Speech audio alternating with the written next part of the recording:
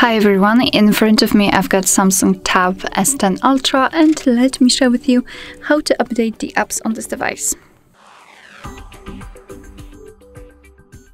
So let's start with making sure that we've got the internet connection. It is required, and then let's enter the Play Store, and I highly recommend to use the Wi-Fi instead of mobile data. And here another disclaimer: you will be able to follow all of my steps if you've got your Google account added to the device. If not, you have to right now sign in or log in. If you're not sure how to do it, simply check our tutorial of how to add or remove a Google account in this specific device. So now we have to tap on the circle in the right upper corner, which is your account, and tap on Manage Apps and Device. Now we have to go to the Manage section and tap on Updates Available. And as you can see, in my case, I've got only 3 apps to update.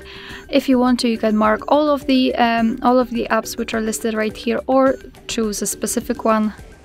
Let me go back and mark it.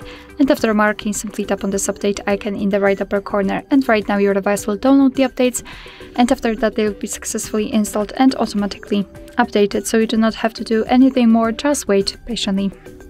Alright, so that will be all. Thank you so much for watching. I hope that this video was helpful, and if it was, please hit the subscribe button and leave the thumbs up.